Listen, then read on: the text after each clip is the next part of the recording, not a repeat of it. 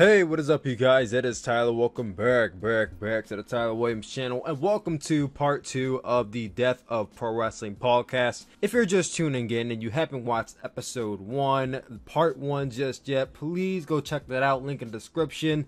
A good hour and a half long chat I had with my good friends Joseph Montecillo and Forrest Sowa. We continue where Forrest left off, getting into his opinions on Evil's reign now in Japan. Now, before we get into that, Forrest Sowa did go into a very long rant about it, and I felt like I didn't want to mess up the vibe of the podcast. So what I did was I took some of his rant and I left it in the beginning. And if you want to hear the entire rant in its entirety, it will be at the very end of this video.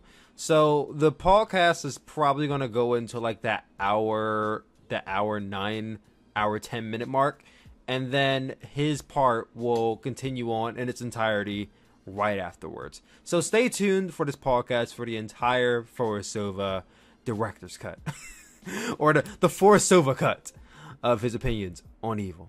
That being said, let's get straight in to the rest of the Death of Pro Wrestling podcast. I don't understand these people who come out here and say, oh, Naito's gonna get this long, great reign, when it's like, that was never the point. Ever. Yeah. Well, I mean, the point... I thought that he would get it. I thought that he would get, let's say, a year-long reign, only because in my head I was like, okay, Okada is clearly going to win G1 and is clearly going to face probably Naito because Okada needs the win back at Wrestle. Boo. He just does. No. Right, but that means if Okada needs the win back at Wrestle Kingdom, that means he walks in with the belt.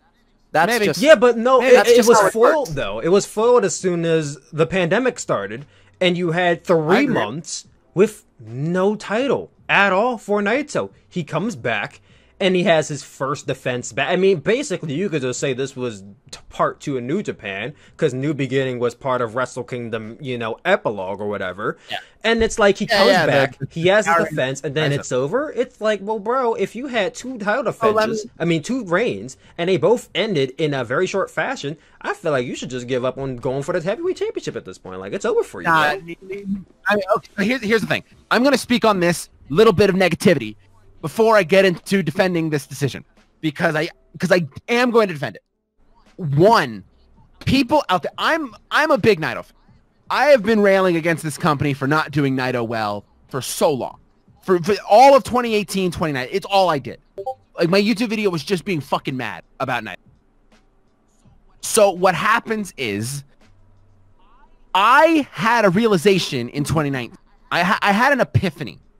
And it's that New Japan has no story in mind. There isn't a grand design. It's not real. It's fake. It's the idea that New Japan is creating some kind of grand story arc.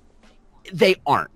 So Naito goes and he wins the championship. It was building to that. Blah, blah, blah, blah. It was this big epic story.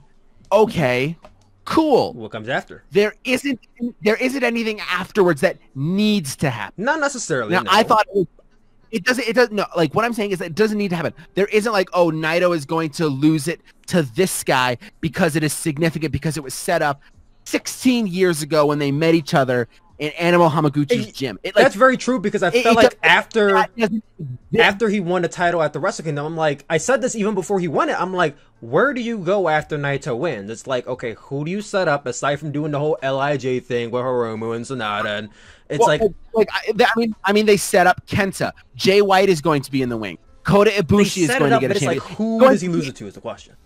It's going to be a championship reign. He can lose it to any top guy. The point of the whole thing with Naito is that it was about the win. The championship reign was just gravy. It was nice. It was enjoyable that he would have a championship reign, but it was about him beating Okada in the main event of Wrestle Kingdom. People who are mad, and I'll get to this later. People who are mad, I thought I should feel mad. I've been a Naito fan, and technically, in reality, in most scenarios, they fucked Naito. I should be irate. I'm not. I don't feel like you can really even care at this point, you know? I mean, you can, but I feel like you shouldn't, you know? I disagree, because here is my rationale. As the negative about New Japan guy, here is my rationale to it. This match was 2 matches. Mostly the first half, a little like outside of spare moment of this match, is a cluttered fucking mess. Now, I recognized it halfway through this 40-minute match. The reason it's a cluttered fucking mess is because they have to establish a top heel on 1 day's notice. Right now, they have to establish top heel. So most of the beginning of this match, it's not good. It's slow. It's them boring. trying to make you look like a beast, basically. They have to establish, like, okay, here's Evil's thing. There, and you'll notice there was no interference for the first 35 minutes of this match. Because they had to establish Evil's ness. Because it is a little bit different than it was in LIJ. He didn't... They had to establish Evil's ness. And I was like, okay, I get it. I understand. There's a reason why the first half of this match is this way. That doesn't change the fact that the first half of this match is this way. This match happening the way that it did, setting up Evil like this, blah, blah, blah, blah, blah. This confirmed to me that this is an audible decision. That this wasn't the plan back in... This is what confirmed it to me, because they now need to establish Evil as a Jay White equivalent. He has to be equivalent to Jay White's status. That hurts me so much. I consider those two. I agree, but I also don't put almost anyone near Jay White. So what they have to do is they spend the first half of it. They have one match now, essentially one match to establish Evil's ness. So they spend the first 20 to 25 minutes pretty much just doing that, sparing moments like the baseball slide and the throwing into the barricade. I thought that was good. I was like, okay, the Kenta match went way too long with Kenta playing to the crowd. Naito is going after it. I agree with Joseph. Naito looked bored, and he didn't commit to he didn't feel like he had any feelings to it whatsoever. And so it wasn't about the result. The result is, we'll see what the results leads to. The angle set up at the end of the match, I'm very interested. I'm interested. The restructuring of Bullet Club, I'm interested. I'm going to watch it. I'm interested in it. New Japan pre and post coronavirus, not even close to similar how it was going into New Japan Cup in March. It isn't. I don't know if it's good. I don't know if it's bad. I know that I'm interested in it. I don't know if I'll be happy with it at the end of the year. But as a fan of New Japan, I think it's interesting that they went with the decision of blow it up. We'll figure it out as we're going. All right, but here's my perspective on this, is that historically, I have seen this play out, and I know what's at the end of the road. And the fact of the matter is, New Japan has been this prestige, best wrestling promotion in the world for 5-6 years now. And every 5 or 6 years, there's a new one. And it's not New Japan anymore. Like, I'm sorry to people who are upset about that, but New Japan is not the best pro wrestling promotion in the world right now. And they probably haven't been for a while. And promotions don't get bad in one night. No. It's very slow. It's a gradual decline from... It took me a long time to really, truly fall out of love with WWE, so I totally agree. Well, no, like, I understand what Joseph's saying, Well, and that, like, this is something that I talk about with the match length problem. If matches just continue to get longer, yes, you are satisfying a base now. You can't say, oh, well, the crowds are bigger. The crowds are getting bigger, so clearly there is something to it. If you look at their dead period in the middle of the 2000s, if you look at the early 2000s, when Bob Sapp is wrestling and these guys are going, the business looked good. But then it drops off a cliff because that's what happens with the cliff. You have to be up high to fall off a cliff. Right, for sure. And like, when it comes to prestige wrestling like New Japan, where it gets so much critical praise, there is this level of faith that has been won over by the company. And I feel like people will be in denial for a very long time of the fact that it's just bad now. I truly believe that it is just bad now. And you can say that that process has been accelerated because of COVID. Obviously, that put them in a way worse spot than they would have been. But this is a thing that has happened. Okay, I've been there. I was watching Ring of Honor in 2009. I was there saying, well, Steen versus Generico is still great. Well, Tyler Black, he's not a great champion, but Davey Richards is coming down the line. And the fact is, it's just downhill from here. Yeah. I do believe that there is opportunity for New Japan to maybe correct course. Maybe if there's a vaccine and they get back the talent that they want. But right now, as of this moment, and for the foreseeable future, probably 1 to 2 years down the line, New Japan is bad. And that's just how it is. And people are going to go out of their way to make excuses for New Japan because they love it so much. And that's how it's been forever. People made excuses for ROH. People made excuses for PWG. And no one talks about PWG anymore. People will make excuses for GCW or beyond. That's just how it is. Yeah. It's gonna decline. It is in decline, but people are gonna stick with it because they want to be part of the cool thing. I do. I do totally agree. I do agree too. And I do feel like when you're talking about this topic, you have like three of the right people. You have somebody like Joseph who looks at it kind of structurally.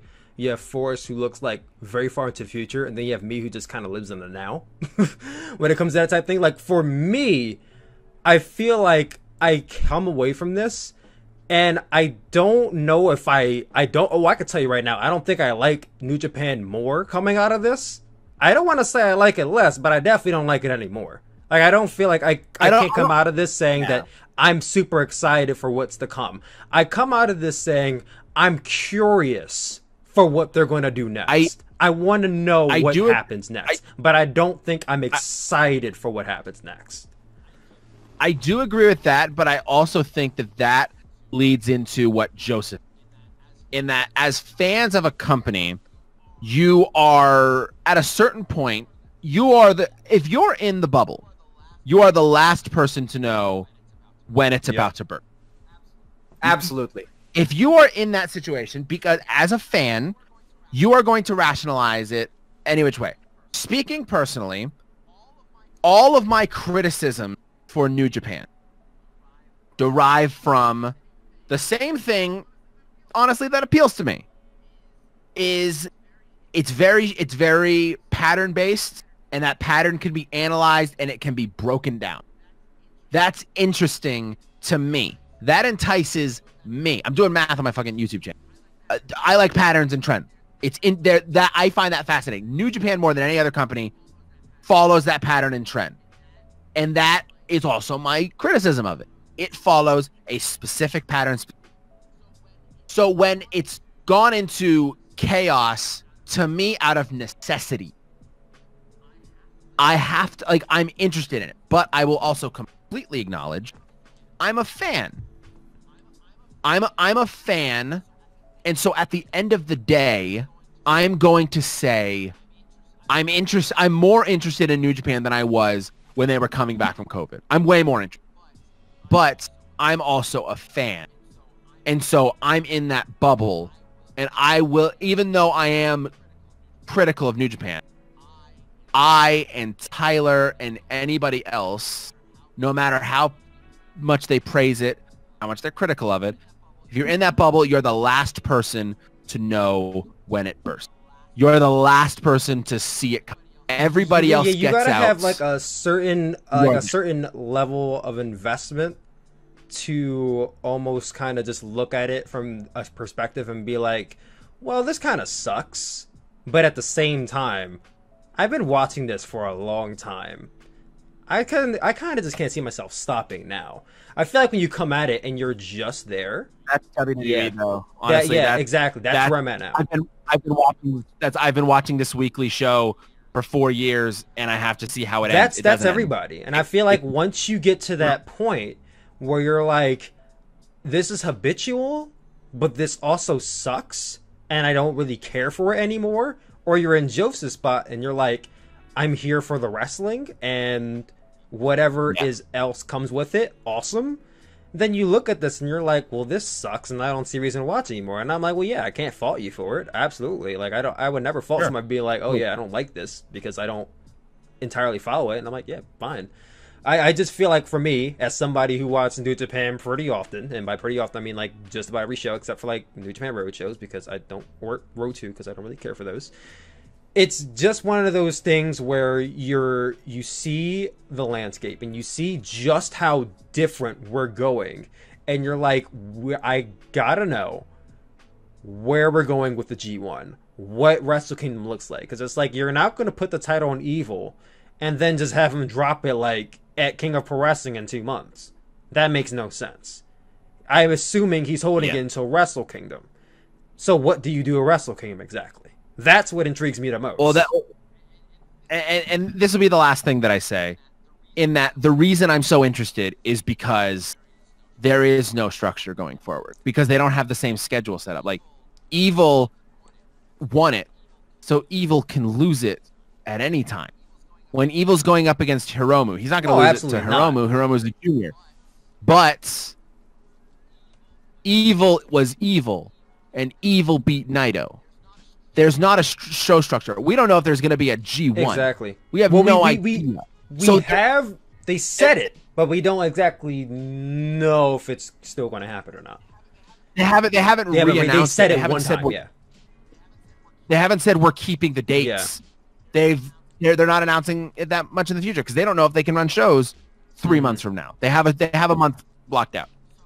So there is no structure. It's like, oh, well, Evil's not going to lose it before G1, and he's not going to lose it before Wrestle Kingdom, so he's going to hold it until Wrestle Kingdom.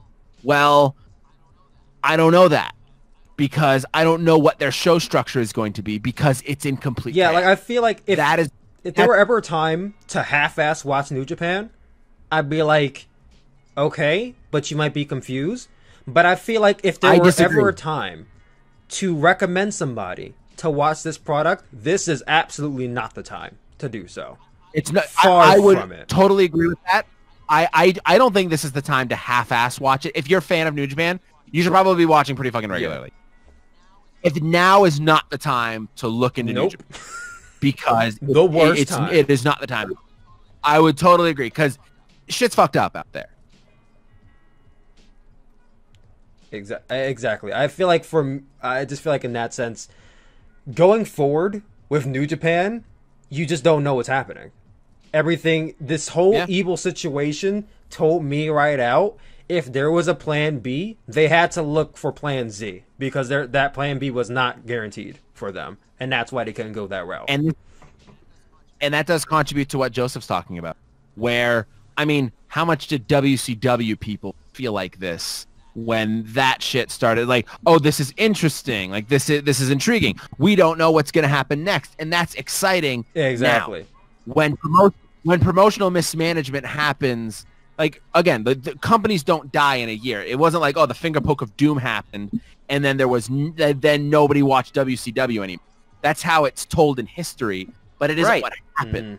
Promotional malpractice, and that's takes why place earlier over. I said curiosity and not excitement. Right, Yeah. no, but that's where I'm coming from, in that I personally see already the product is bad. And I know just listening to you guys that you will still invest in it because it won your faith for so long. And I'm just here to be like the little warning from the past to say this we've been here before. Yeah. We really have. I totally agree. I get it, and it's actually like that is a perspective that I hadn't thought of. No. Because again, I'm in the bubble. How could I ever have that perspective? So even though we're still talking, I'm totally glad that we did this because I hadn't considered that. That's a perspective that I can't have until someone introduces it. Yeah, no, I definitely didn't think about it that way either. And I know I was talking to you guys in the chat about this like yesterday about New Japan Cup, and I told you the guys that if Okada won New Japan Cup and he went on to face Naito, I felt like that ruins everything I was building up to, and I would probably have less investment in New Japan than like ever. So it's like, I feel like there are certain scenarios for everybody where it's like, this is my breaking point where I don't feel like I can invest as much anymore. Yeah. I feel like everybody has that point. You just gotta, you're not directly looking for it, obviously. But when you're faced with it, you're like, okay, I know this is when the time comes. But it's prolonged. Yeah. I mean, it comes for everybody, but I mean, people who are fans, they're the last ones who are going to realize that it's been bad for how long? Oh, wow. It's been a while, honestly.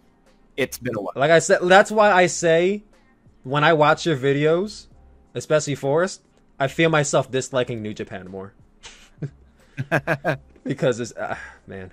Well, we've been talking about Dominion and New Japan for a very long ass time. And I feel like for that matter, there were some things I wanted to tackle in here that we're going to have to skip because we're at the 2-hour mark already. Well, here, okay, so can I actually say the topics that you have here, I'll give you a little bit of happiness here. I know that you wanted to talk about Great American Bash and Fyter Fest. I haven't seen those, so I can't say anything. So you can knock this out in 6 minutes. Listen, this was true. This is what, and I'm this is why I brought it up, because I knew that both of you guys probably didn't even touch it. Yeah, let's just knock this one out. Yeah. Why did you not watch either one of these shows? I want you guys to explain to you, because a lot of people know you guys as the New Japan Pro Wrestling viewers, or All Japan, or, you know, some type of Puresu, or something like that.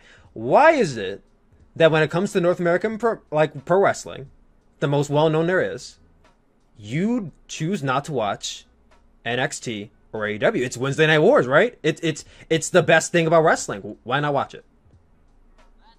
That is a very easy question. For NXT, it's bad. And for AEW, it's less good without a crowd. Like, they're severely handicapped, and it really took a lot of the fun out of it for me. I used to watch Dynamite every week, without fail, but as soon as they transitioned into having no crowds, all the magic was gone. Yeah, I guess I can say that. I do feel like Dynamite definitely has fallen off in terms of quality once the crowds disappeared. For NXT, and a lot of people watch my channel already know this, for me, once Charlotte won the championship, that was my breaking point. That was my point where I said, oh, no. I am not watching this company until she loses that title, because I don't want to watch her every single week. I don't have it in me to do that. So that was my breaking point with NXT. With AEW, I haven't reached that point yet because I feel like I'm kind of blinded by a lot of the whole new fandom. It's also yeah, it's newer, and I mean, you don't have the time to. If there's something wrong, I'm gonna call them out. There's been plenty of times where I say AEW is bad. Yeah, I'm not one of those people who just like, oh, everything is fine, everything is perfect. I'm so grateful that we have wrestling. Like, no, if it's trash, it's trash. That's just the end of it. Yeah. But I feel like with AEW's case, they've been around for such a short period of time. You have a little bit of sympathy for them when they have shit that goes wrong, and you're like, okay, I'll try to bear with it. With NXT, it's like you've been around for a long ass time. You don't really get easy passes like that. My mindset towards AEW was you can't criticize them in 2019. Of course you couldn't. Fundamentally, you're being unfair because like you can say like, oh, these matches aren't good. I just mean from creative decisions and those standpoint. If you're criticizing that like the weekly show at that point, you're being unfair because these are people who are just running a weekly show, and give them 3 months to figure it out, to figure out what works, what philosophy they want to go with, who to not listen to. It's so difficult to figure out in a room of 10 voices who to magnify and who not to fucking. Don't listen to Brandy. Brandy has bad ideas. Don't listen to Cody when he's coming up with Brandy ideas. Don't listen to him. When the Young Bucks are saying, "Hey, let's sign all our tag team friends," probably listen to them because their voice is valuable there. When it's come to this, listen to that. When you have to fuck that up to learn not to do that. You have to fuck up the Dark Order, take them away, and then redo them. So that like you have to fuck that up to redo them and get people interested in them. I don't watch AEW. Don't watch Great America. Sorry. I'm just gonna say I don't watch NXT. I don't watch WWE in general. I think NXT is.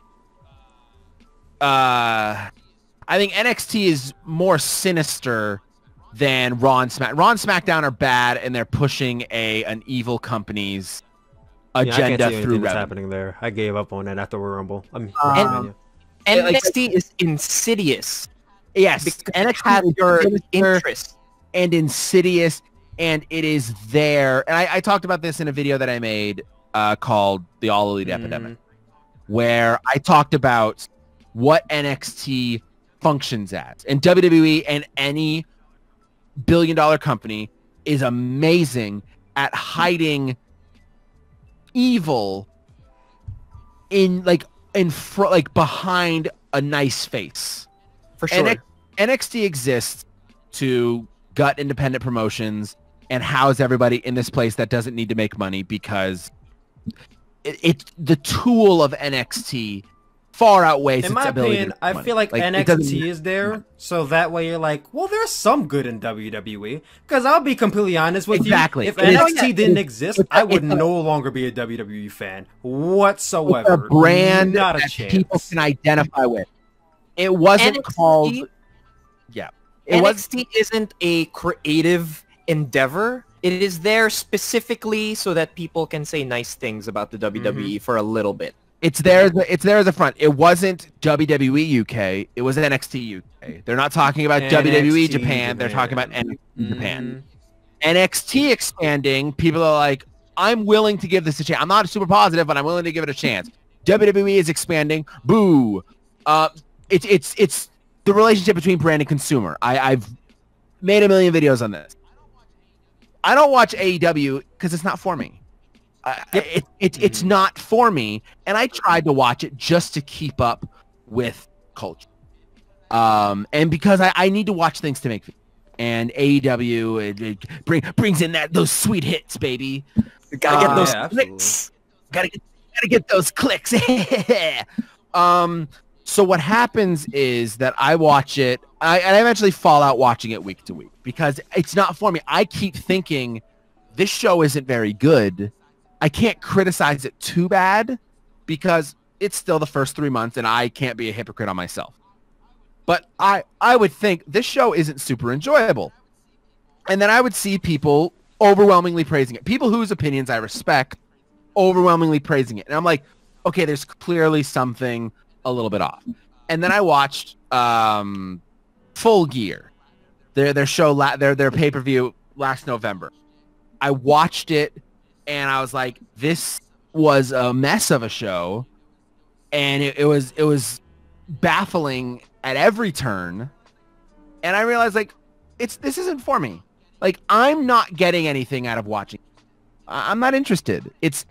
I'm not interested in it as a wrestling company. It's not for me. It's not made for me. It's not made with me in mind, which is fine. Not everything's for everybody. I don't watch, I'm interested in as a social experiment of how do people react when they get the things that they claim to have wanted from WWE. Turns out a pretty fucking mixed reaction.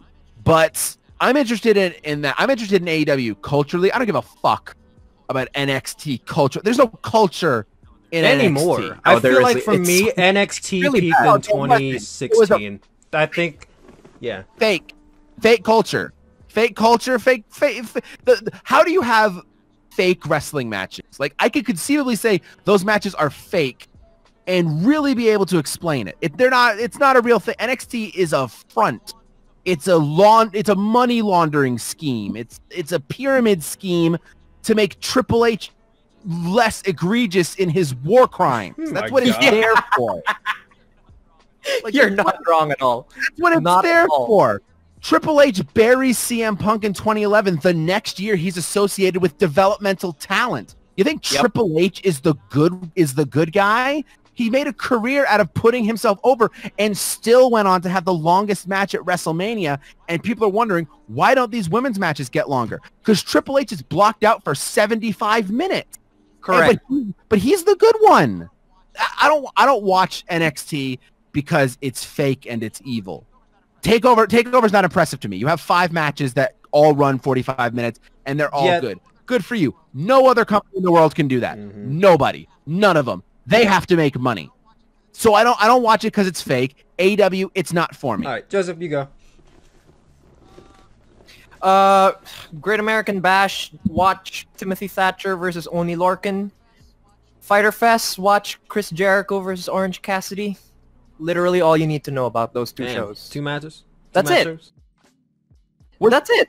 Was Io Sasha good? It was all right.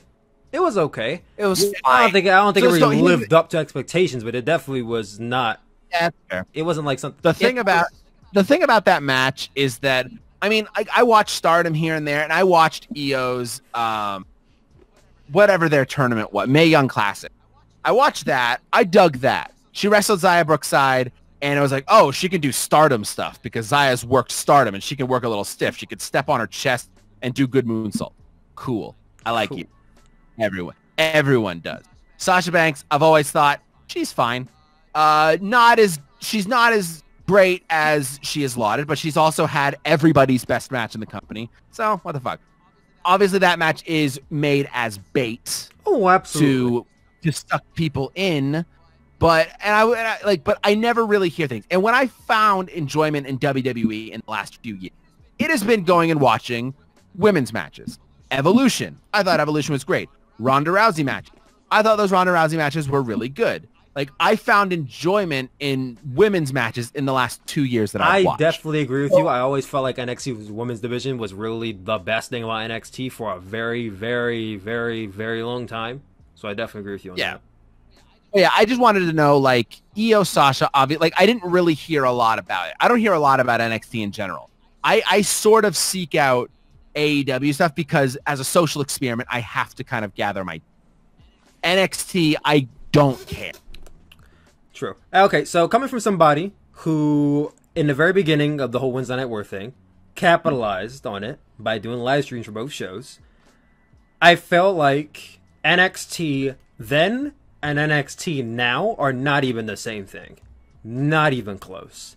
NXT felt like more of a variety back then.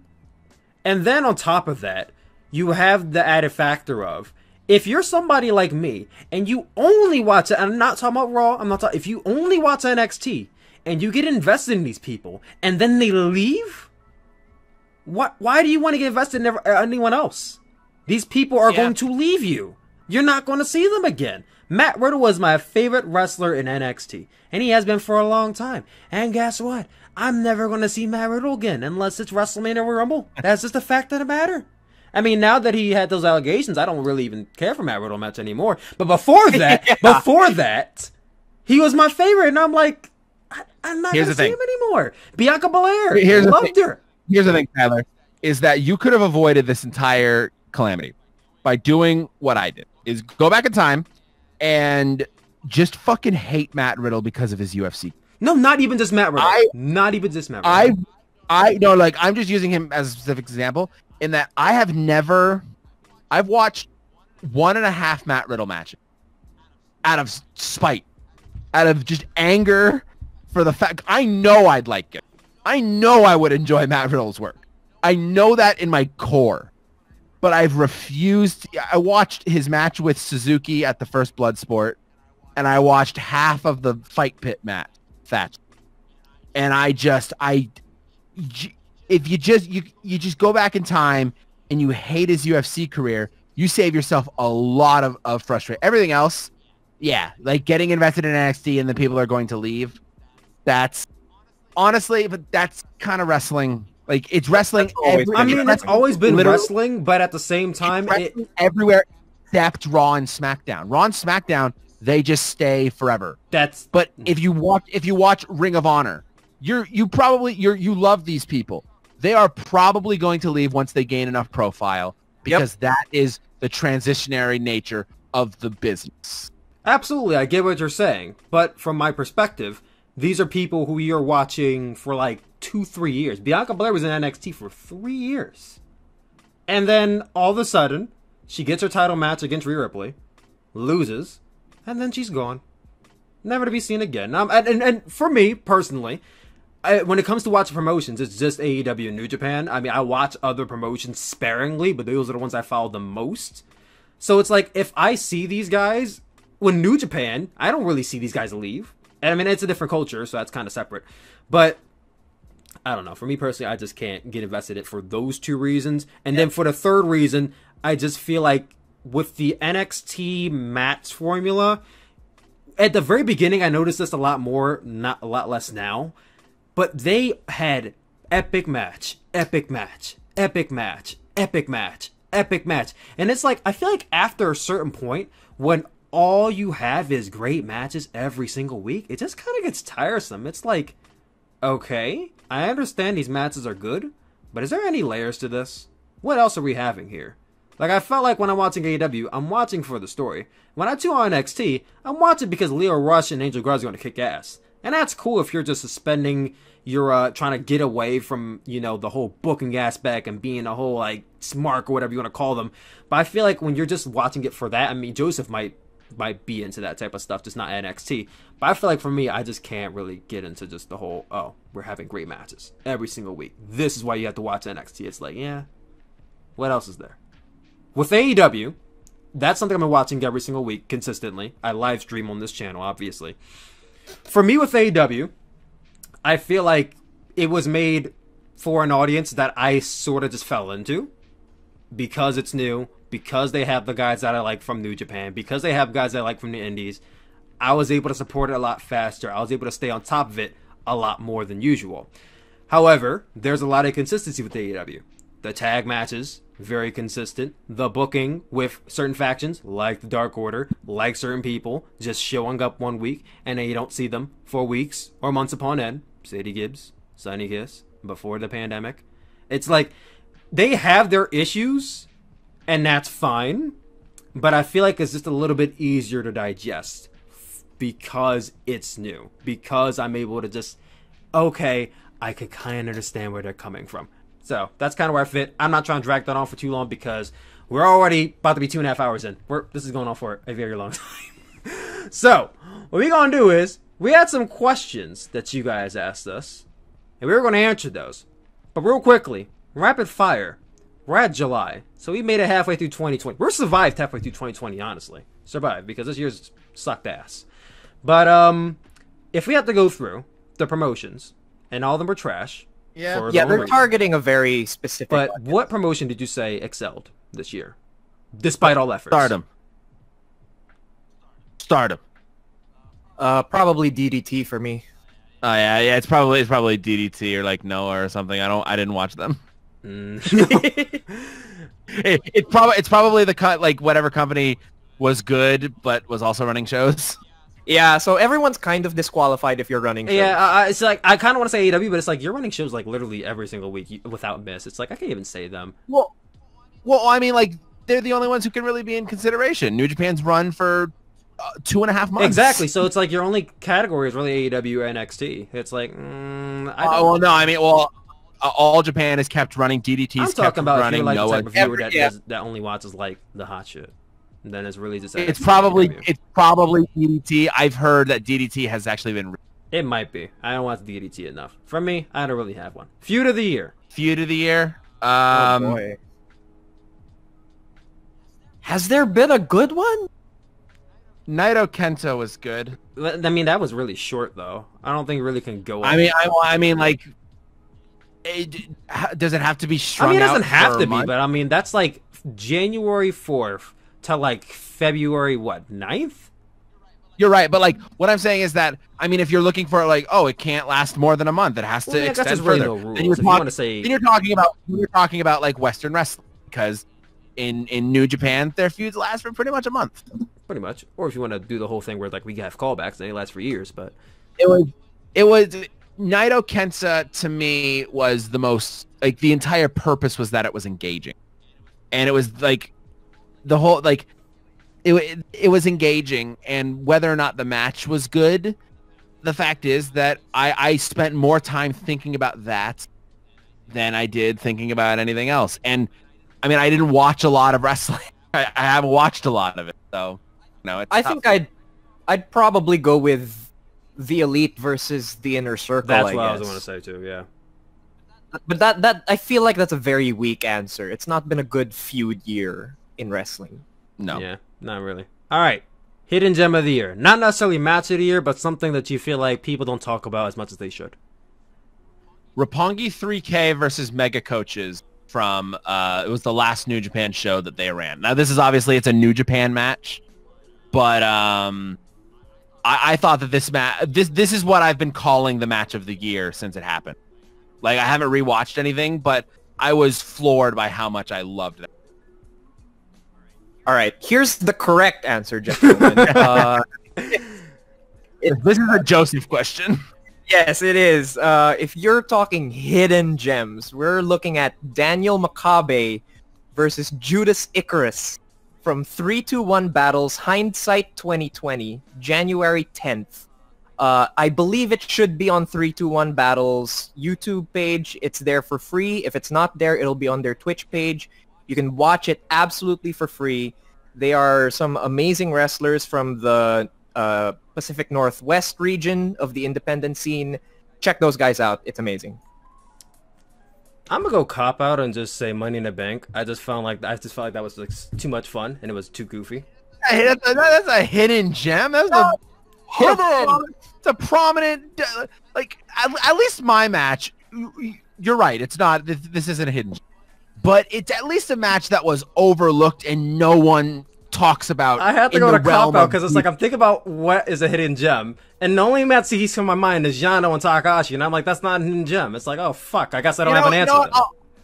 I will go a little bit back, and I'll say in Stardom Cinderella tournament, Konami versus Azumi in the first round. It's 3 minutes. It's 3 minutes long, and every second of it is the perfect wrestling match. Wait. Totally. Was Mayu versus Takumi Iroha this year? I think that was this year, right? All right, that's my answer. Year. That's barely a hidden gem. That was a Damn in main event. You know what? Not hidden at all. It's a hidden gem because people don't watch Stardom, okay? Popular women. Takumi Iroha is like super popular, and Mayu is super popular. Takumi is super popular to like the lowest common denominator of like American fans that actually watch Stardom, I guess. Ask somebody to recommend a Joshi match and like from 2020, and you will probably get Mayu versus Takumi Iroha. You're probably not going to get Konami versus Azumi from Cinderella's turn. All right, and then Arisa versus B. I don't know.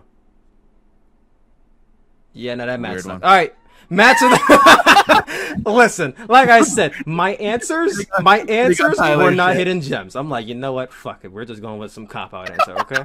All right. Yeah. Go watch Joseph's and my Stardom one, because Joseph's is the real answer.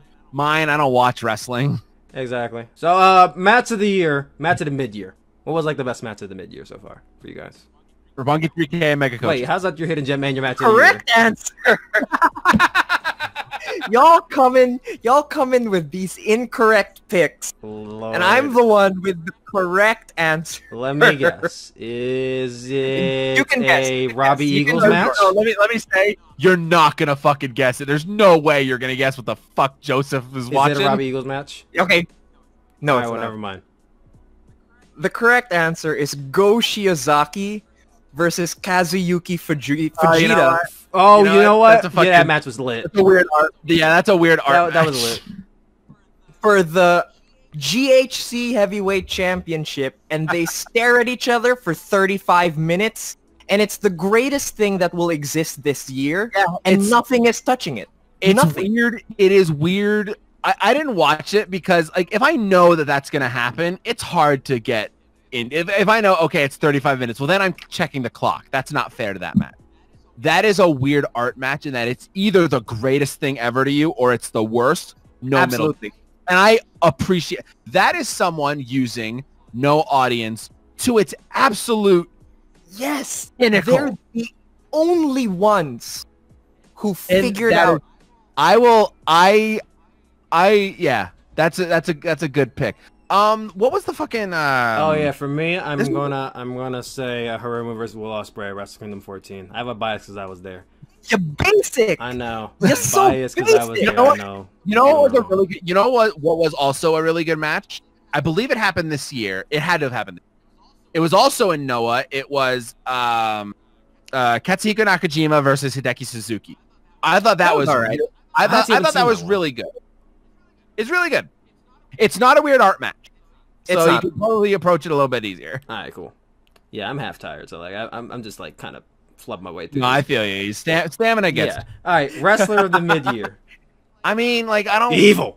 Yeah, I don't watch it. Like, can we just say? I'm just gonna agree with Joseph and say that it's Daniel Bryan.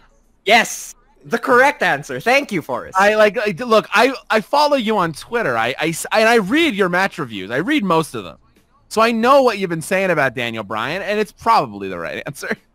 Because he's the greatest wrestler ever, and they just let him wrestle, so he's the wrestler of the year. Yeah, no, I mean that's fair. If you're on a show that is consistently going, and you're just told just fucking go do whatever you want. Okay. Yeah, and he's a guy who can make matches work without a crowd because the action itself is so compelling and intricate, and he can wrestle in literally any situation. Yeah. He was made for this year. I think that the two options that come into my head are like maybe it's because I read Joseph's honestly very good match. I think they're great, by the way, Joseph. I can't talk up Joseph's output enough. The guy is fantastic at everything he does. You're all too kind. But it's like the only two that come to mind because it can't be a New Japan guy. It just can't be. It's the only company. It's the only company I watch really. Like I watch New Japan and Stardom. I don't even count them. They haven't been running shows. So like the only people that I've heard about are Daniel Bryan and Kenny Omega. They've been consistently doing things, and I think that the only reason I really think this is because I read Joseph's reviews, and he would say things like Daniel Bryan is really creeping up on Kenny Omega's position of Wrestler of the Year. Yeah, Daniel Bryan has surpassed Kenny Omega, blah, blah, blah. Like, I think that has been planted in my head. But when I hear about AEW, it's usually, oh, Kenny's doing something, or, oh, I miss Kenny in New Japan. No, you don't. Leave it be. Apparently, he's doing pretty well. Yeah, he's doing great. My answer is answer is a collective of Heyman Page and Kenny Omega. Fair enough. That's fine. Yeah. Kenny is Y'all gonna stop just skipping over Heyman Page. I mean, I'm not gonna sit here and say he's the best wrestler in the world, but I feel like he's the best character in AEW. That's why I like him so much. Yeah, that's fair. He connected with a lot of people. That and the storyline, I feel like with him just like that slow burn, like just not liking the Elite. I'm like, yeah, I totally agree, Heyman Page. They are a bunch of scumbags. The Elite. They don't like each other, but they don't want to hurt their friends. Whatever. I mean, no, it's the same Page. I mean, we don't count Cody. Cody's not the Elite. I don't know what Cody is. Cody is. Why am I so violent with these hands? I was actually laughing my manager about this the other day because we were talking about Cody and we're like, well, yeah, Cody's kind of just himself. Like, is Cody still part of the Elite at this point? Like, he's never teaming with them. He's never actually doing anything with them. I mean, he never did anything with them in the first place. That was never really his thing. True. All right. We're gonna flash right through these Q&As because we've been going on long enough. got through the half-year wrestling awards. Yeah. All right. So we have a few here, some that I kind of cherry picked out of the bunch. So very first one, Mason Goldberg on YouTube. Who wins G130? And I feel like after tonight, that's kind of hard to predict now. It's harder now. You can't just pinpoint one person. Fucking, if they're, I don't know. Because it's like, before pandemic, I would have said Jay White. I would have said Okada, but Jay White would be I'd say like Jay White 49%, Okada 51%. Yeah, I was almost certain their finals would have been Okada and Jay White. But now it's like, I have no idea. I think it's still Okada, honestly. It could still be Okada. I just think that not Okada versus Sonata in the finals. I think that it might be. I think that Evil as champion, let's say he's champion until Wrestle Kingdom. Sonata is a dark horse pick to win G1, unfortunately. Yeah. Because that's a major match.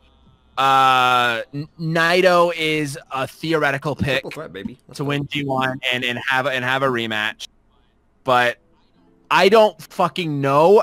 If you ask me in 3 weeks, I might have, like, once I see what these tours look like and what is the fuck might happen, then I might have an answer for you. After Dominion, I don't Evil's gonna win G1. Exactly. All right, so this one's a little bit far out there for you guys, but Dream New Japan match, Dream NJPW versus AEW match. Fuck. Yeah. Can I say no? Yeah. Can I say no? I don't okay, want. For me, I don't it's Orange Cassidy versus Toriano. That's just kind of the end of the story. I think the answer is, man, none of it excites me really. Yeah. Like none of it excites Joseph. I don't like anybody in AEW. Like they're the best people who would fit are the elite. I don't care. I don't want them around. So I actively think every day about not. So, sorry to fuck up the question. Oh, I'm sorry. I'm sorry. There is a correct answer. There is. Okay. There is. And it's the correct answer because it was supposed to happen and it didn't. And it's Orange Cassidy versus Minoru Suzuki. This is very true. Oh, yeah, we were robbed. We deserve this match. So can I actually say that I think that is a great match for where it was going to happen. I would not want to see it in New Japan. No other place but Joey Janela's. Yeah, no. That was the only place it happened. I think for sure. That is the perfect spot for it. Spot. New Japan. It has to be a huge, smarky, like, tiny Legion Hall. All the fans are on top of each other. That's where it's meant to be. I totally agree. There was no other place that was happening. Yeah, for sure. Who the fuck is in AEW? The cop out is Kenny Omega versus Kota Ibushi, and we can just fucking have it. And then I never have to fucking hear about. I dream to never hear about that fucking. My dream is that we just fucking have it, and then it's done. Leave it alone. Okay. All right. Fair enough. All right, now this question I feel like is probably not going to have a conclusive answer because of everything going on. But what do you think of the future for New Japan of America is going to look like? Which I feel like right now there is nothing that is going on for this company. Dead on arrival. America. There is nothing. There is nothing for this company right now. That was a bad idea before the pandemic. Yeah, I don't think I don't think it was a upfront lucrative idea. I think that their idea, and whether or not it was good or bad, probably more bad than good, was we're gonna have something 10 years from now, but we're not gonna have something this year, next year, or the year after. Is that a bad idea? Maybe. Who knows? But as of now, there is no American expansion. Jay White's never going back to New Japan. Like basically, you can't get Jay White out of America. At this moment in time, there is no New Japan of America. There is Lions Break Collision. There is no New Japan of America. There is no New Japan and America in the same. The fact that I can watch it in America seems risky. I shouldn't be allowed. Yeah, it's New Japan. Yeah. So, yeah. All right, getting out of that. Let me get into Mellow DJ. Jesus, I'm too tired for this shit. From Twitter. Jay White or Kenny Omega? Oh, Lord. Forrest. Jay White, easy. Like, that's the easiest question that's ever been asked. Oh boy. In theory, Jay White. But That's in fair. execution, it's Kenny Omega. I like, if I'm being asked who would I rather right now, I mean, obviously I'm the Jay White guy. In a vacuum, I would say Kenny. If I were to factor in everything around them, Jay White unquestionably. If it is who would I want for the next 5 years, unquestionably Jay. I feel like for this question, it's like if you want a great match right this second, Kenny. But if you want something that's meticulous, artistic, and you want something that has a lot of like replay value, if you want to actually analyze it and break it down T by T, Jay White. I feel like there's kind of no wrong answer in this situation, honestly. He's the best one. He's the best one. Could Juice, I'm going to guess Juice Robinson, be a main event guy? Could? Yes. Will he? No. That's the right answer. Yeah, could he? Yep. Yes. Could he? I mean, if everything goes well, he's the best face He in could be a wrestling. main event guy somewhere else. New Japan sees basically him as Black Naito. So yeah, it's not gonna happen. That's basic Black Naito. That's basically Brown Naito. That's basically the answer. Literally anywhere. Juice is white. There is no like yes. I mean, his skin is kinda Juice could main event. Juice could main event any. Juice could be excellent anywhere. True. New Japan, he could be excellent, but they don't But he look at him won't be. like that. They don't look at him like that. He's going to be excellent, but he's not going to be a main eventer. Excellence and main events, as we've discovered in the last year and a half of New Japan, not exclusively tied to each other. In fact, it's usually opposite. Well, I call Juice Black Naito because that's the closest thing to black we're getting in New Japan. So yeah, he's Black Naito to me. All right, so where do you see the returning Young Lions and one-offs on Excursion potentially going on the card? Well, butt ass nowhere right now, but maybe Nowhere. maybe a year No or one's two out from traveling now. anywhere. A year or two out from now. Oh, I think if we talk about 5 years down the line, Shota's probably going to take the reins away from Okada, and I think that Ren Narita is a future junior ace. So that's me. So here's I actually have conversations about this a lot. I'm of the mind that Young Lions have no rights, but I have this conversation because people like Young Lions. So Kawato came back and he's factoring into the junior. I think he's the next junior up. Crowd connection can't beat him. Ren is going to be the second guy there.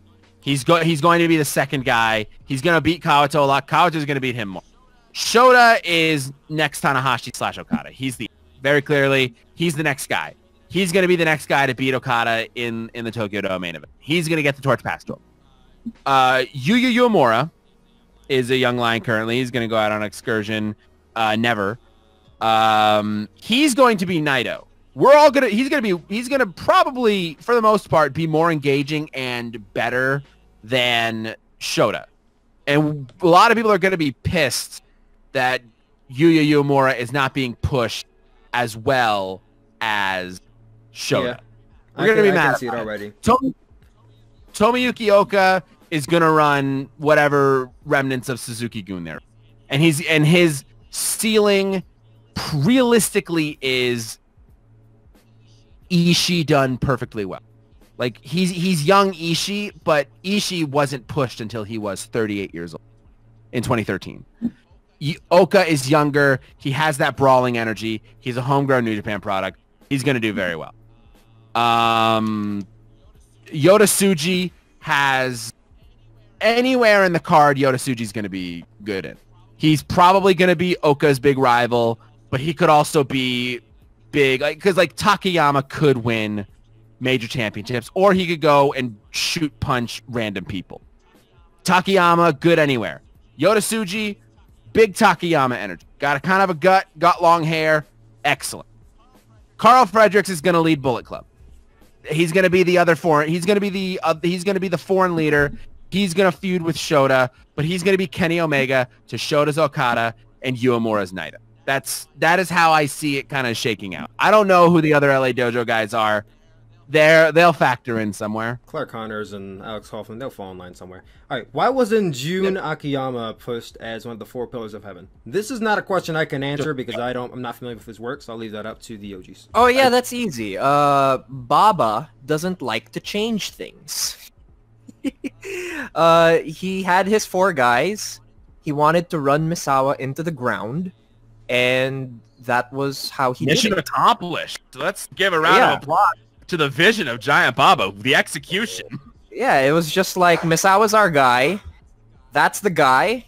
And everyone else, you can all lose to him one at a time.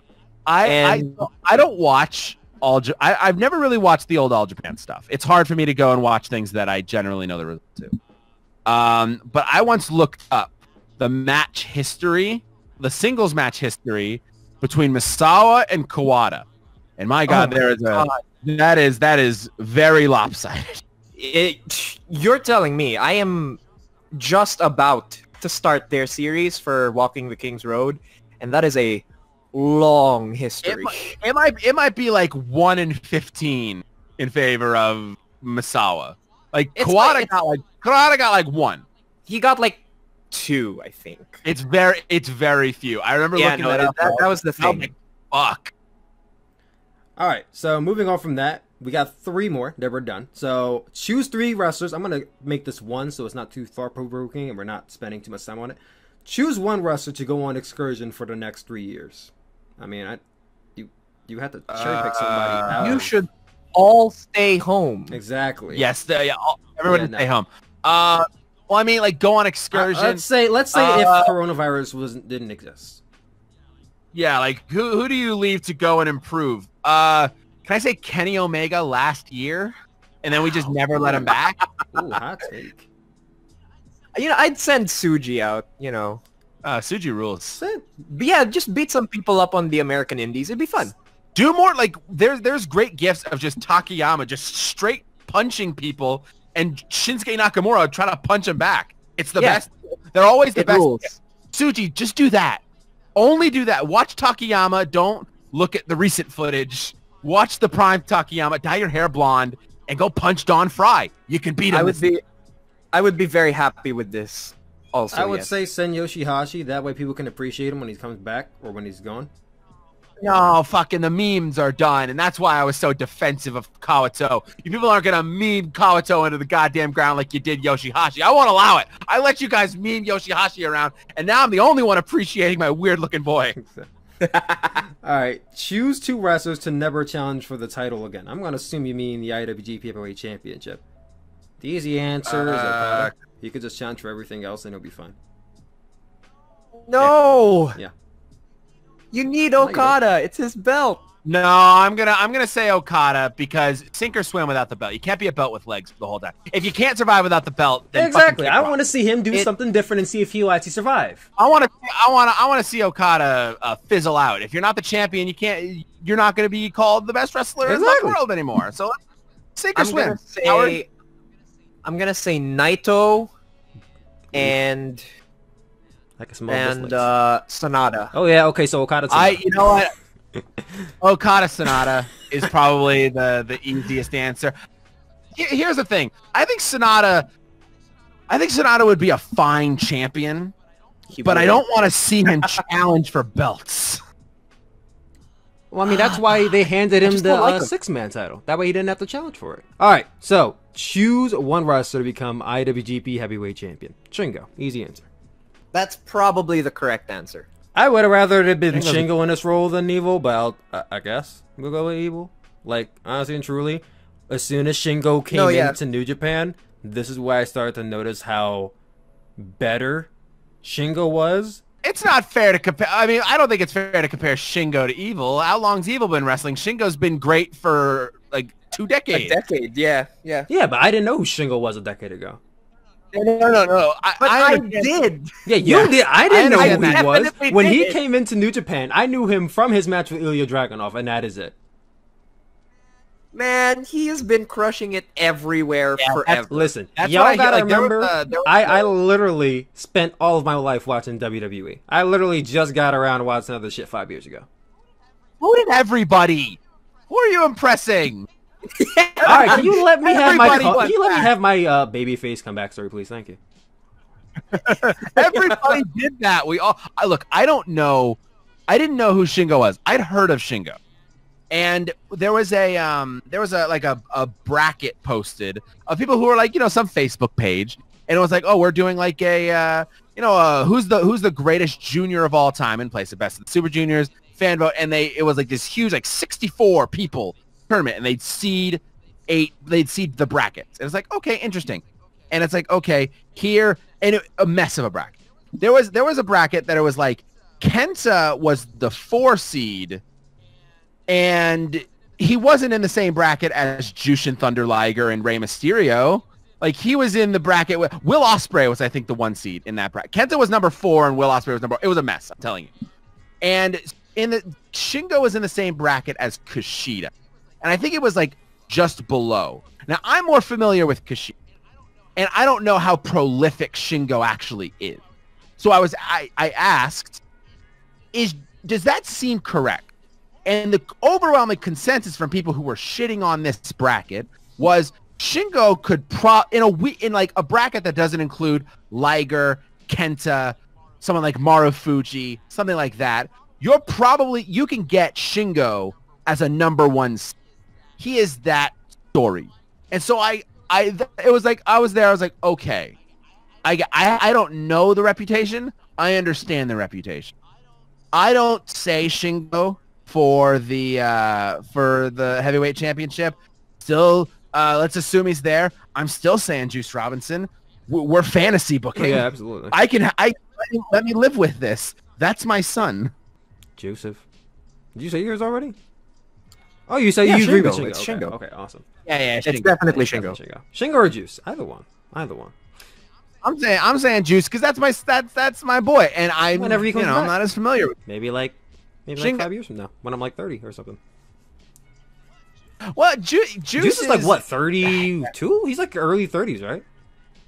He's a little younger than Okada, I think. He's around that age. So he's probably like 30. I don't think he's late 20s. I think he's somewhere in 30, but he's got some time. I mean, he does, but I don't know when the time's going to come. Would you want to leave? Because he's shacked up quarantining in the UK with Tony Storm. Do you want to go to New Japan and lose? Do you really want to do that? Yeah, I wouldn't. Pretty true. And yeah, it's pretty true. All right, guys, that was the Death of the Pro Wrestling Podcast. That was a really, really, really long, but also a really good chat I had with these two guys here. So thank you both, Forrest Sowa and Joseph, for coming on here and airing the way with New Japan and AEW and NXT and why pro wrestling sucks in 2020. Thank you for having us. I appreciate the fact that nobody just hung up on me because I talk the most. I'm sure that it crossed your mind, but no comment. Because it was just a lot. I'm the reason. We can admit I'm the reason why this was 3 hours long. Well, I mean, there was a 10-minute tangent where I'm like, Forrest, you've been talking for 10 minutes straight now. Do you want to wrap up soon? No, I don't. This is all I do. This is all I want to do. You think I want to do video essays? It's because I didn't do well as a podcaster. No one wants to hear these tangents. So I fucking cut them up and put them into video essays. And very few people watch those. Well, anyway, thank you all for watching, listening in. If you made it all the way to, which if you did, please comment down below like 18 question marks. That way we know you made it to the very end. Because if you did, you deserve every medal in the world.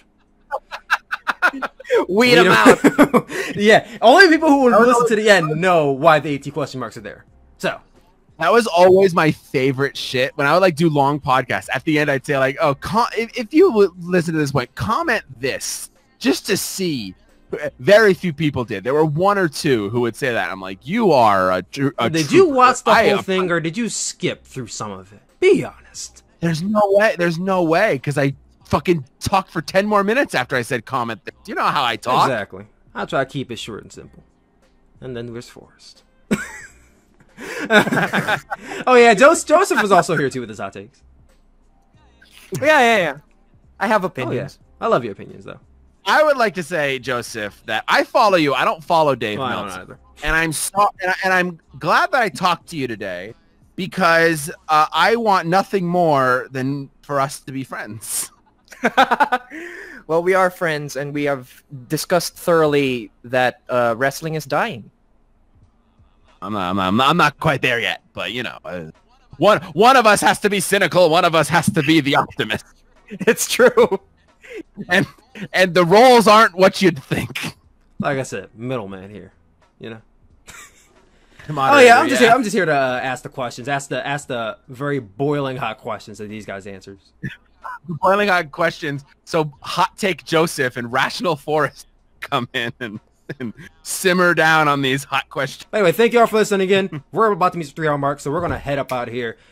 Once again, Joseph Montecillo on his YouTube channel, link in the description, probably somewhere in this video too. Forrest Sowa, link in the description, probably somewhere on this video too.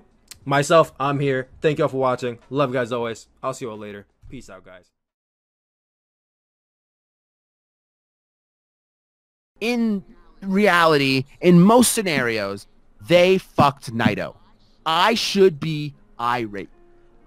I'm not. I don't feel like you can really even care at this point, you know? I mean, you can, but I feel like you shouldn't, you know? I disagree, because here is my rationale. As the negative about New Japan guy, here is my rationale to it. This match was 2 matches. Mostly, the first half, a little, like outside of spare moment of this match, is a cluttered fucking mess. Now, I recognized it halfway through this 40-minute match. The reason it's a cluttered fucking mess is because they have to establish a top heel on 1 day's notice. Right now, they have to establish top heel. So most of the beginning of this match, it's not good. It's slow. It's them boring. trying to look like a beast, basically. They have to establish, like, okay, here's Evil's thing. There, and you'll notice there was no interference for the first 35 minutes of this match. Because they had to establish Evil's ness. Because it is a little bit different than it was in LIJ. He didn't... They had to establish Evil's ness. And I was like, okay, I get it. I understand. There's a reason why the first half of this match is this way. That doesn't change the fact that the first half of this match is this way. This match happening the way that it did, setting up Evil like this, blah, blah, blah, blah, blah. This confirmed to me that this is an audible decision. That this wasn't the plan back in... This is what confirmed it to me, because they now need to establish Evil as a Jay White equivalent. He has to be equivalent to Jay White's status. That hurts me so much. I consider those two. I agree, but I also don't put almost anyone near Jay White. So what they have to do is they spend the first half of it. They have one match now. It's like essentially one match to establish Evil's ness. So they spend the first 20 to 25 minutes pretty much just doing that, sparing moments like the baseball slide and the throwing into the barricade. I thought that was good. I was like, okay, the Kenta match went way too long with Kenta playing to the crowd. Naito is going after it. I agree with Joseph. Naito looked bored, and he didn't commit to feeling like he didn't feel like he had any feelings to it whatsoever. What was his face when he first came out? Did anyone notice that? Like when Naito first came out, he had like this face. He was just sweaty. He looked kind of. He was just sweaty. And I will put it's not in Japan. I guess. Yeah, I will, and I will put that. A lot of times, I absolve Naito thing. That's on Naito.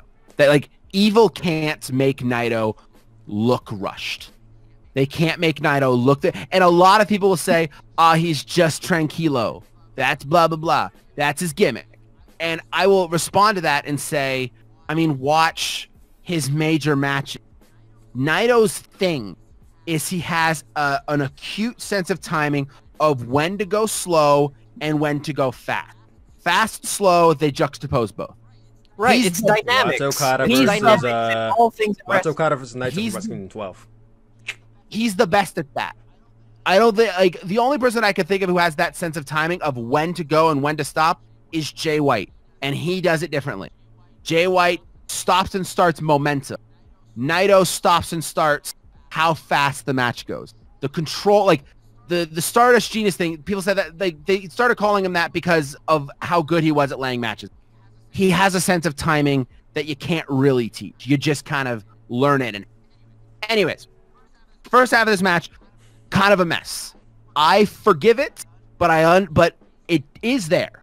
It is there, and you have to acknowledge that when you're looking at the big picture of this. When you're looking at this match, if you're judging it as a match, the first half of this match is a complete and total travesty from a match perspective in a vacuum. In a vacuum, the beginning half of this match is a travesty. There is more at play than the match. In that first half, it doesn't matter in a historical sense. As a match, the first half was a travesty. Second half, I was beginning to enjoy it, and I would be lying because I've only watched it once. And on replay, this match is probably an objective mess. But I would be lying if I said that I didn't sort of believe that Naito was in trouble with the sharpshooter after his knee goes through. Yep. I would be lying if I said that I didn't sort of look as like, not like, oh, Naito's going to lose, I'm totally bought in, blah blah blah, but like sort of like a, Like if the finish was right here, I'm like, you know what? I'm mad. It kind of came out of nowhere, but yeah. I would be lying if I didn't say that when Ishimori came out and fucking Naito was attacked and Hiromu came out, I would be lying if I said that I wasn't like, okay, they've done the basic Jay White interference spot where it's not done to obscure Evil's chances. It's done to flip momentum in a match, which is the cheating that I'm fine with. I would be lying if I didn't start in the second half of the match. I would be lying if I didn't start to doubt the 100% results that I came in with of Naito is going to win. It didn't skew into 50-50. I wouldn't even say it skewed into 60-49. Still pretty sure Naito was going to win, but I started to go from 100% and work a little bit backward. And that was that's the design of the match. And watching matches live, that is what you're going to get. It's hard not to get wrapped up in that a little bit. And with the way Evil was set up, I was like, okay, whatever, maybe, but probably not. Maybe. When Dick Togo in a mask came out, I thought it was strange because I was expecting Yujiro, and when the mask didn't come off, I thought it was strange. I thought I was like, okay, this Bushi guy is attacking Naito, and they're meant to make you think, oh, okay, it's Bushi. And it's obviously not Bushi, but it's like, oh, okay, Bushi is attacking Naito. And I thought I was going to rip off the mask. And then Naito gets stomped in the dick. And this sort of taps into what I was talking about with the end of Golden Lovers versus Dangerous Tekkers. They're called the Golden Lovers, by the way. I'm sick of people talking about Golden Aces. They're the Golden Lovers. Where it was like, okay, Naito's gotten attacked by an interfering guy. He's gotten stomped in the dick. And he just got hit with the STO. Now, I'm sitting there like, but Naito has to... Evil isn't going to win the title. This is everybody. So that was literally everybody. But I saw the stomp and I saw the STO and I'm like, there's no way Evil's kicking out of that. This is it. And I'm like, maybe Naito kicks out of it. He's the heavyweight champion. And then it goes 3 and I'm sitting there kind of bemused. I didn't, again, I'm with Tyler. I didn't really know what the decision was. Now, I will say very quickly, I came to a realization after they revealed Dick Togo. I realized, 1, Jay White and Kenta are never coming back. They're gone. They're gone. There are two people. The Bullet Club's a Japanese faction now. There are two. They went and signed Dick Togo to hang out with Evil because Kenta and Jay White are never coming back. They're never coming back. You thought like, oh, Carl Anderson and Luke Gallows, they left. They got fired by the WWE and they're gonna come back. They're never coming back. They live in America. Yeah, they ain't coming the over coronavirus has ravaged this country. They're never coming yeah, they back. starting to creep up in Japan too. So Japan better be careful before they get shut the fuck back down again. You're right. But they're never coming back. That's one. Two, I can't get mad at New Japan for this. I should be. I'm a Naito fan. I was cheering about the Naito thing. Naito should get the championship. Blah, blah, blah, blah. I can't get mad about this because these people have blown up New Japan, kind of. They've blown it up in the face of this pandemic. Shit's fucked up. It don't feel like New Japan, honestly. I didn't know what the hell I was watching at the end of the show. Like Joseph is right in that it's like, oh, Jay White was gonna beat Evil. Jay White was gonna beat Naito because the Bullet Club guy beat Naito to win the belt. I can understand that from one perspective, but when I start thinking about the ramifications of the entire company, and I will completely say, Joseph as somebody, this is why I don't like get ardent and disagree with, mostly because I like him, but the other reason is because Joseph is a cherry picker. He watches matches for matches.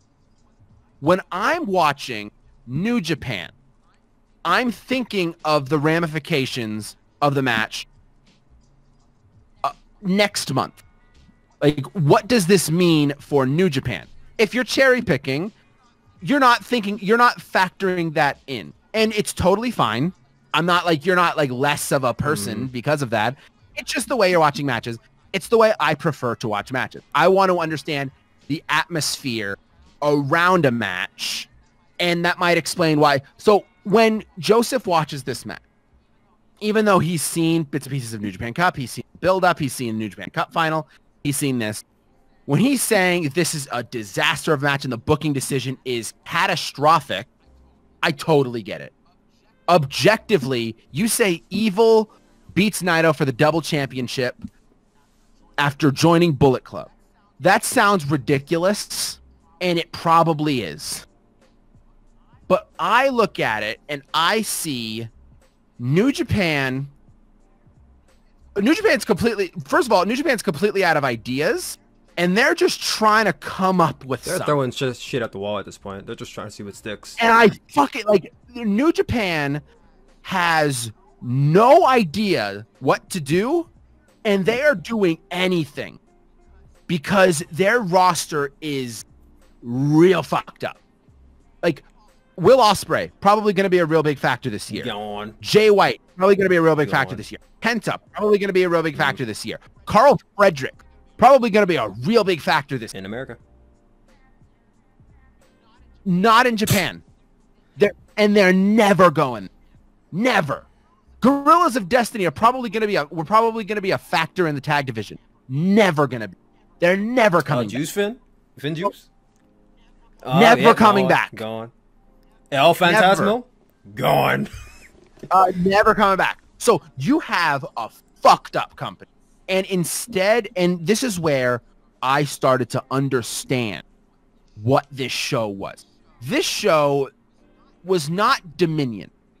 Because Dominion is a big climactic show that closes out the Wrestle Kingdom to G1 portion of the year. It's a big major show, closes out the first half of the year. G1 opens up the second half of it. That's how the New Japan schedule has worked since 2012 when Bushiroad purchased it. This wasn't Dominion. This was essentially New Beginning. This was Wrestle Kingdom Part 3, honestly. This was New Beginning. This was New Beginning 2012. Yeah.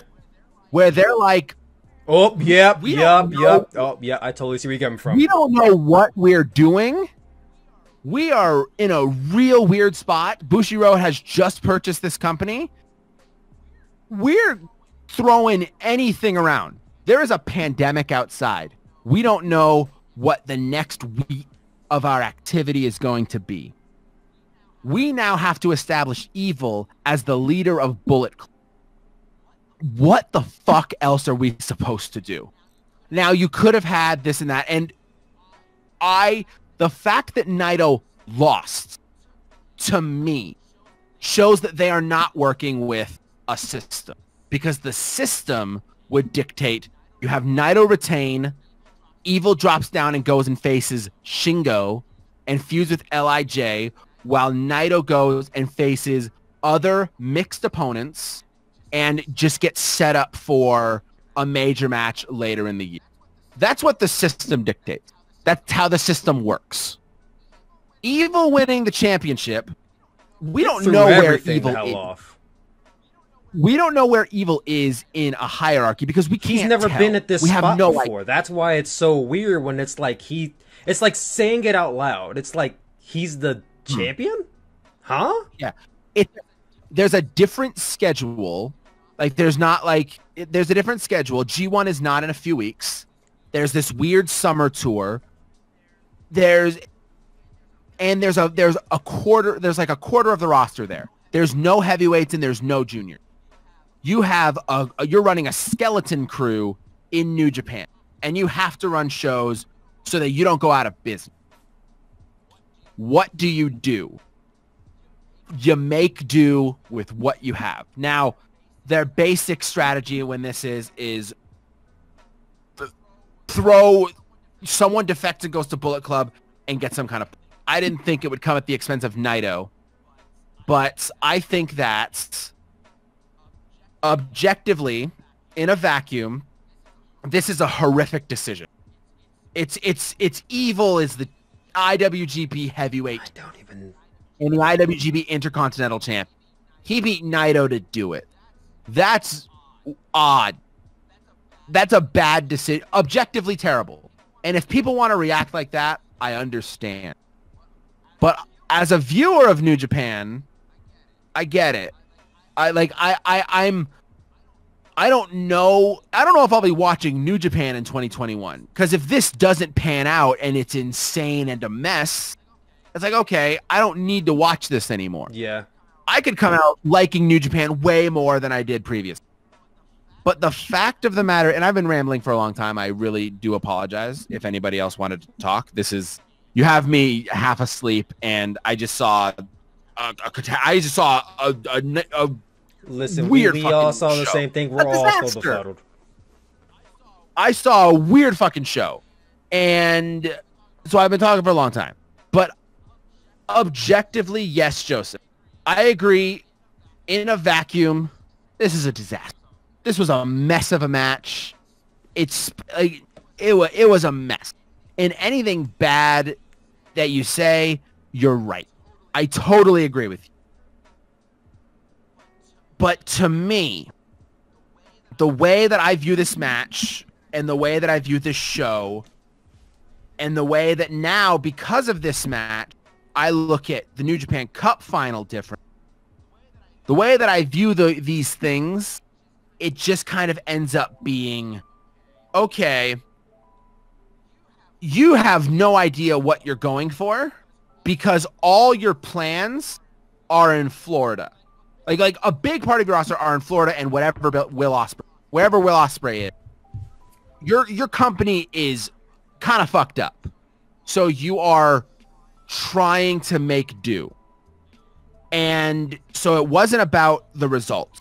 The result is we'll see what the results leads to. The angle set up at the end of the match, I'm very interested. I'm interested. The restructuring of Bullet Club, I'm interested. I'm going to watch it. I'm interested in it. New Japan pre and post coronavirus, not even close to similar how it was going into New Japan Cup in March. It isn't. I don't know if it's good. I don't know if it's bad. I know that I'm interested in it. I don't know if I'll be happy with it at the end of the year. But as a fan of New Japan, I think it's interesting that they went with the decision of blow it up. We'll figure it out as we're going.